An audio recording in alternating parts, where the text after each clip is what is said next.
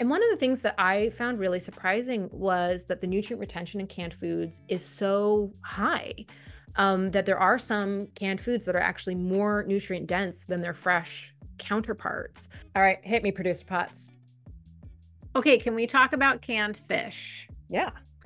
I know, thanks to Nutrivore and learning from you, that it is actually a safe option for me and it's affordable for me.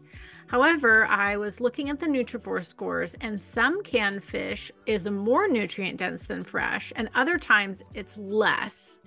Is it getting too far in the weeds if I always pick the highest score, or do I get enough of the benefits coming from seafood from just like my canned tuna? And like also, why would canned even be higher? That was really mind-blowing to me. Yeah. So I think big picture, one of the things that was a surprise to me from the Nutrivore score calculation. So briefly, the Nutrivore score is a measurement of total nutrients per calorie. 33 nutrients go into that calculation. So because it's just math, it's an objective way to understand the nutrient density of foods.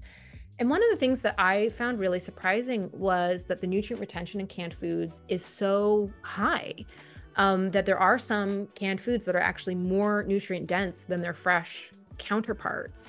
But even when they're not, I mean, they're in the same range. Like the difference is not meaningful. So your question of, am I getting too far in the weeds if I'm comparing the Nutrivore score of canned versus fresh? We'll talk about like what's cool in canned fish, but yes, that is too far in the weeds. Like to look at the Nutrivore score of broccoli raw versus broccoli boiled without salt versus broccoli boiled with salt. Like you can look up all of those Nutrivore scores on the website at nutrivore.com/search, and you can get super nerdy with it, but those differences are not meaningful in terms of meeting our nutritional needs, which is the goal of Nutrivore, or in terms of how that food is going to benefit our health. What matters is that fish is a really important, like, health promoting food that has especially like long chain omega-3 fats that are harder to get enough of from other foods, that there's a huge wealth of scientific evidence showing that eating more seafood reduces risk, especially of cardiovascular disease and neurodegenerative disease like Alzheimer's disease and like age-related cognitive decline. So fish is such a healthy food to consume. So whatever food you like and is convenient for you and is affordable for you, like that's the fish to consume. So getting into the, like, if I cook it this way, it'll have more nutrient density, or if I eat it canned, it'll have less or more. It really doesn't matter. It doesn't even matter what type of fish you're eating. They're all beneficial. There's even studies looking at white fish. So I think we have this idea that like all of the fatty fish are the most important from a health perspective. Nope, lots of benefits to white fish as well. And there's even studies looking at the benefits of farmed fish. So it doesn't have to be wild either. Farmed fish have all the same benefits of wild fish because they have all the same nutrients. So yes, it is really getting too far in the weeds to be looking at that comparison. But there is, just to be like a nerdy Nutrivore right now. The reason why some canned fish is quite a lot more nutrient dense than the fresh is it's always the canned fish where the bones are small enough that they're in the can and you end up eating the bones. So it's like canned salmon with the bones, it's sardines. It's those fish that are more nutrient dense canned compared to like roughly the same, or maybe, like a very small difference. And it's because of all of the extra nutrients, some minerals, some collagen that we're getting from the bones, because the canning process makes the bones soft enough to eat. Like I think a lot of people don't even know that they're eating the bones when they eat That's like regular fascinating. canned No, salmon. I wouldn't So, know. Yeah. so yes, it's too much in the weeds. However, if you like canned fish with the bones, like I thought the bones were the best part. So if I would make like a canned salmon salad when I was a kid, I would like eat the bones first and then make the salmon salad with the rest of the can, because I thought the bones were so tasty. They're why canned fish is such a fantastic source of calcium. It is very specifically only those canned fish where you're eating the bones. So think sardines, salmon, mackerel. So fish where like the bone is in the can. And if you pay the extra money for the like boneless, skinless fillets, you're missing out on that nutrition. Granted, if that's the only way you like it, then you're benefiting from that nutrition because you're eating it. So, Gotcha. so like again, it's you can get those nutrients from other foods. Dairy is our most concentrated food source of calcium, but if you don't eat dairy, canned fish with the bones is very, very similarly calcium dense. Plus, you're getting all of that other special nutrition that seafood has. So that is kind of like your next best source of calcium. So sounds like cheap canned fish is pretty great. absolutely. And it's probably worth, since we're talking about canned foods, people are probably twitching about BPA, I would imagine. Yes, but you have covered that in very so nice much detail, in-depth video, which I will make sure to link here as well for everyone. Aww, so. Thanks, producer Potts. Got you covered. So cliff notes, if you don't want to go watch the big long video, you don't need to worry about the BPA. It's fine. Right. Exactly.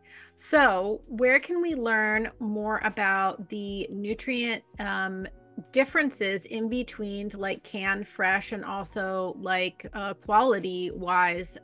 Where can people go learn that if they're curious for that information for themselves without getting too far in the weeds? So if you just are like, whoa, math be math, and that's pretty cool, I want to be a nerdy Nutrivore too. Yeah, go like start at the website, go to nutrivore.com/search and just start searching up Nutrivore scores. It's fascinating. What I find so fascinating, so just to give a little bit of context, there's no normalization of the score. So there's no like, we make the highest score 100 or 1,000 and everything is kind of like scattered in between. So just the math is the math. And you can actually learn all about the math there as well. There's like a link to a site that explains all of the science that goes into that calculation. But the highest Nutrivore score is 14,744 and the lowest is 0. So just to give you a sense of the spread.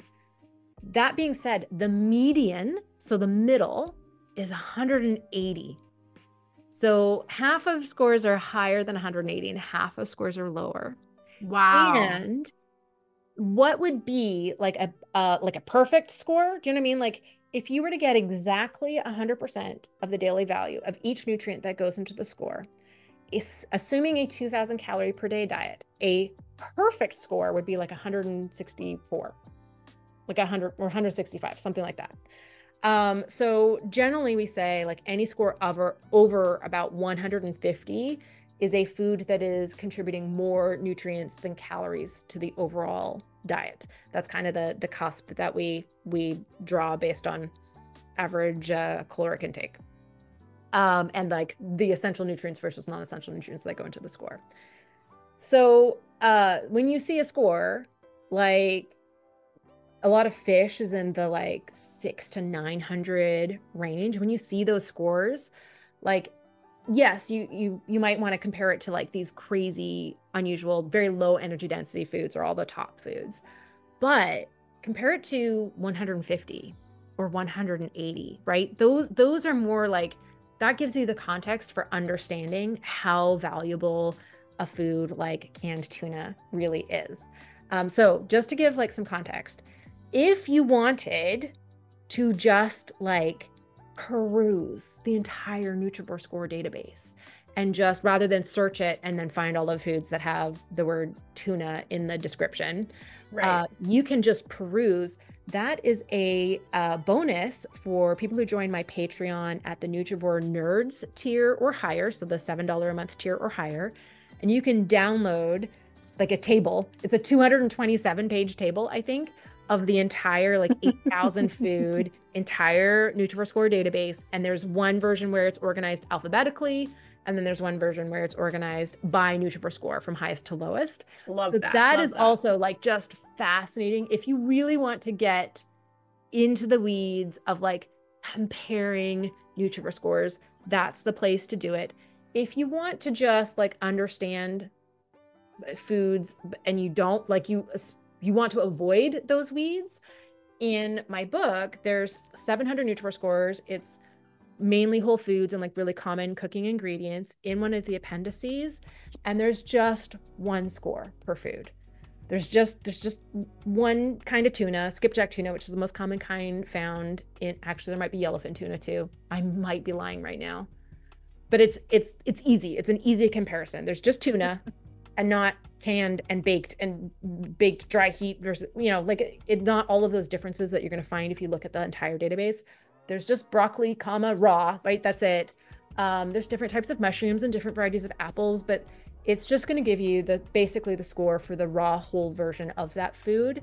And that will help you get out of the weeds and just understand the relative value of these different foods.